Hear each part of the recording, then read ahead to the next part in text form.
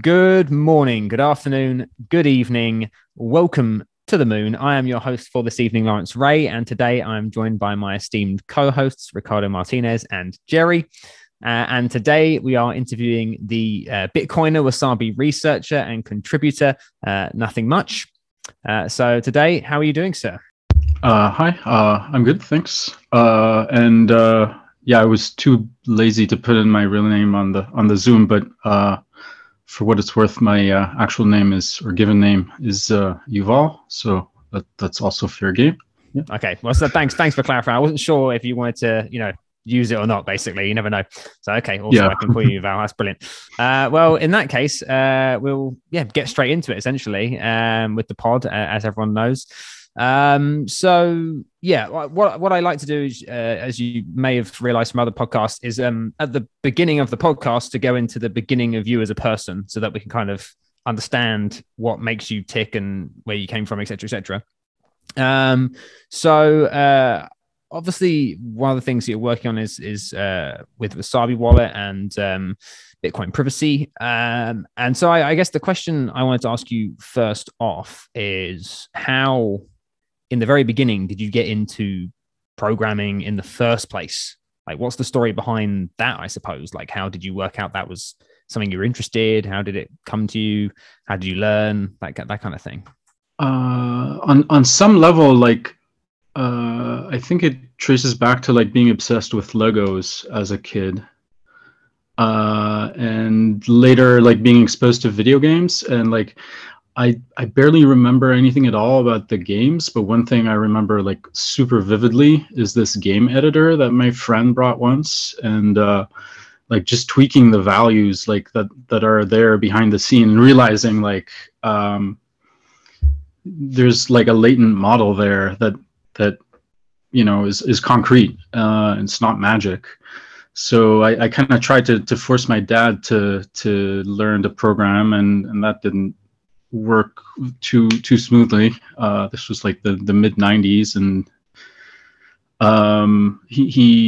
we tried. It didn't really work. But then a few years later, I started I got online and started using view source and cargo culting JavaScript, and I guess the big transformative moment was so we were living in Israel at the time, and my parents had Macs for reasons that they traveled and stuff, and didn't realize it was a really obscure thing in Israel. And so I was in this island, isolated. All my friends had PCs, and I didn't have very much to do. So my one source of stuff was Mac Addict magazine had CDs with stuff on it, just shareware and freeware and stuff like that. And one of the CDs had Mac Perl on it. And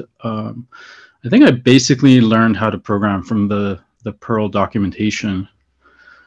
And then when I actually got internet access, this really accelerated. The Perl community was super supportive. I got into open source, and it was never really a decision. It kind of just happened on its own that I can't really trace it to some specific event. But yeah, I wrote a lot of crap Perl code, and then years later, I kind of got tired of programming. I felt like it was a bit meaningless, and then Bitcoin kind of screwed me up and convinced me that actually I am optimistic about this stuff after all. And that's interesting.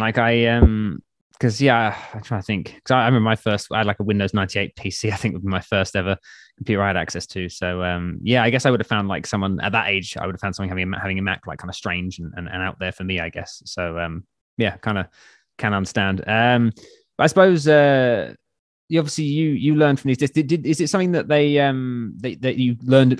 Was there any mention of programming at all in school, or was it something that was just entirely not because I know for myself, it was like we learned how to Google and like how to set a password, and that was kind of like that was or like database. I think we did like Excel and stuff like that, and that was basically kind of it. I don't know. Was it different for yourself, or was it literally just like purely self interest, self taught, self driven? So by the time I already realized I was super interested in this, like all we had was like typing lessons. This was like 94, 95 or something like that.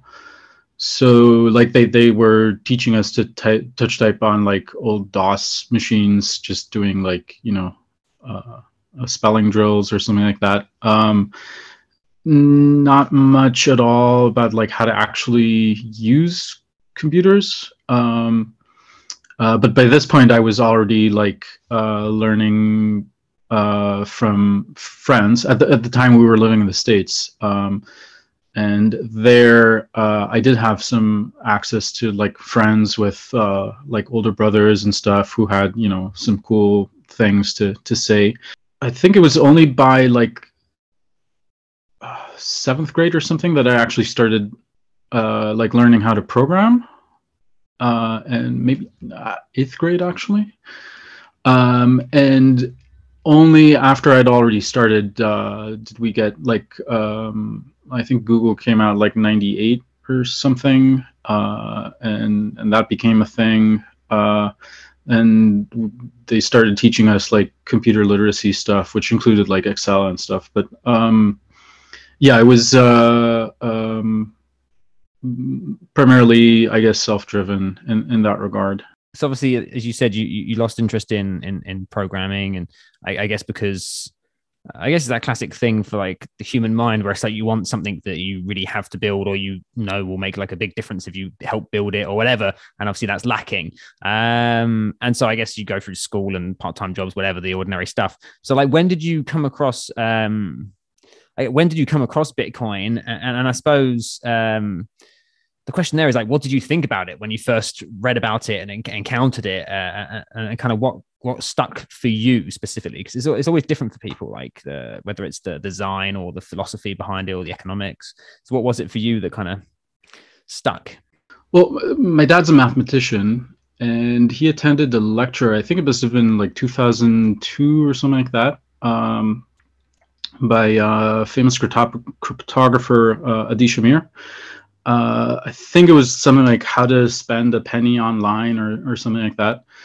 And then he came back home and just told me about like a bunch of cool stuff, like blind signatures and linkable ring signatures and the double spend problem. And so I was, already, I think I was 17, kind of, vaguely aware of like the problems in the space, and already like super interested in what decentralized money could do, and then a few years later I was running my own mail server, and I learned about Hashcash from like Spam Assassin.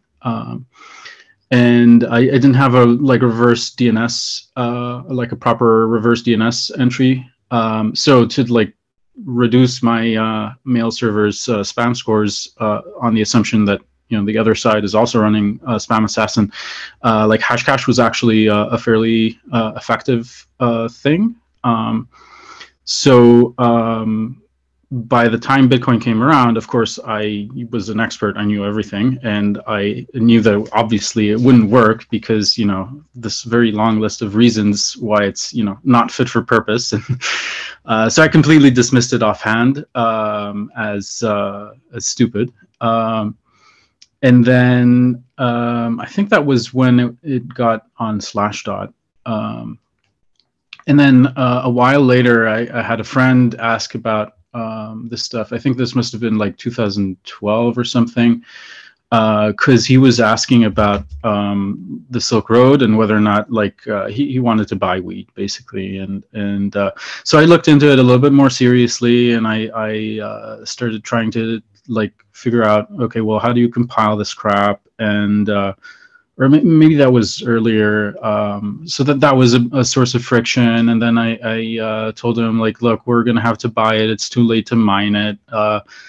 Because people were already like starting to use GPUs and stuff, and this means like wiring money to some shady thing in Japan, and like the forum is full of scammers, and also like what you hear about it being anonymous, that's like total bullshit. So like I just told him, like, look, this is a bad idea. Don't do it. And then in 2013, I have this like Facebook status where the Pirate Party posted a guy, like he got a letter from the bank saying that they're going to close his account because he's dealing with Mt. Gox, and completely arbitrarily. And I think that was like a light bulb moment. And like I don't remember doing this, but like my status from that time says like, finally a good reason to be interested in Bitcoin or something like that. And so I guess I kind of started realizing this thing is more interesting than I initially thought. And unfortunately I didn't do anything about that. I didn't have a computer at the time. I was by this point kind of out of the loop from like software things. And then like late 2015 or something, I dropped out of school for various reasons, and reluctantly took a software job again. And at this point, this was with the benefit of the Snowden revelations in hindsight, which kind of confirmed a whole bunch of stuff that I suspected was true, and I guess really reaffirmed my distrust of government. And then a coworker was like had a bit of Bitcoin he wanted to get rid of because he thought it was a bad investment. And I was like, okay, maybe if I just buy it off him, I'll finally have force myself to properly learn about it. And yeah, I think I haven't slept properly since.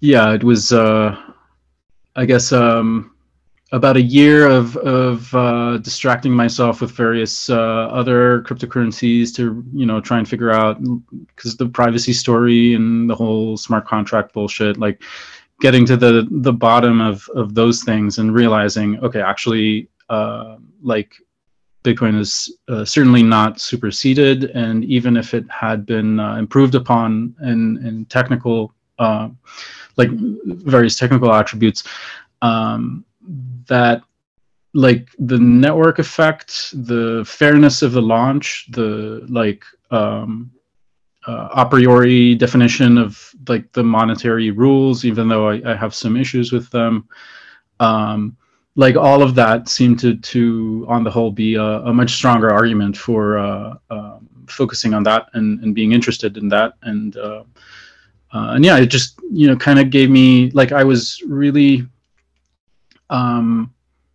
underwhelmed with the level of accountability in software. Like by 2010 or so, I just felt like basically like a bureaucrat's enforcer. Like I build, unaccountable bureaucratic systems that just do things. They affect the, the social, the physical world. They control the flow of resources and time and power distribution in society to some extent. And I'm getting compensated, and I don't see like there's a disconnect between what I'm getting paid and the value that I think I'm contributing to society. And I was, really disenchanted by the whole software industry. And Bitcoin kind of convinced me that actually, like, open source is not just some sort of reputational whitewashing scam for the industry to like pat itself on the back and tell itself it's a pro-social thing. Like this is something that actually can have a meaningful like political impact on the way power works in society, precisely because money is kind of like a proxy for how we manage resources. I like to think of it as sort of a protocol for just communicating under information asymmetry about like what we should all collectively be doing. If like markets are a protocol, then like money itself is like the packets of information flowing through that protocol. Or another perspective is a kind of like distributed memory. And if these things are not trustworthy, if they're so subject to like discretionary like changes in policy, and these things have these obviously negative effects on society and how we manage our problems at scale, then we need a kind of reset. And Bitcoin seemed like it was actually principled and convincing enough to like establish that basic trustworthiness, despite its technical limitations. And at the time, I became much more aware that, you know, the technical limitations that I initially thought were, you know, unworkable actually turned out to be far less of a problem than I had previously imagined. So yeah, I guess that's kind of my journey to caring, and privacy seems like the most, or at least for me personally, it's the most urgent problem to work on. I wanted to ask, what are your thoughts about the recent Chainalysis leak, where they claimed that they're able to demix Monero and that they were running their own nodes to surveil the Bitcoin network, and they even had like a block explorer built for surveillance? So the Wallet Explorer issue, I was actually, just to be clear, I'm not 100% caught up with that story, but like Wallet Explorer was written by a guy who later went on and got hired, and I think that was fairly well known. It was also well known that maybe not Chainalysis specifically, but various companies run Electrum nodes and Bitcoin nodes to try and localize transaction propagation and do various other things. More generally, it's like Bitcoin Core specifically, and the Bitcoin ecosystem in general has privacy leaks at the network layer. So I guess it was a kind of knowledge blindness where, like, to me, it seemed like obvious that this was going on. And I mean, it's nice to have concrete proof that this is, you know, that they actually admitted to doing that. I think it also helps to highlight the fact that, like, even if you have on the base layer strong cryptographic assurances like Monero has, that's not enough if you account for like a more holistic model for privacy that also account for, you know, metadata leaks through the network layer, or temporal patterns and so on and so forth. So in this regard, like, it wasn't really a surprise, but I'm glad that it happened, because I think it helps to you know, elevate the discourse. And so yeah, not much. I think that the drama was a little bit overblown, but yeah, I mean, it's an adversarial situation. I mean, it's a huge business model for these companies to basically sell the service of pseudoscientific narratives that are then used to justify like violent enforcement in some situations. And it's just, I don't think it's morally justifiable, even if it were effective at preventing crime, which it really doesn't appear to be. So so yeah, I guess that's my take on it.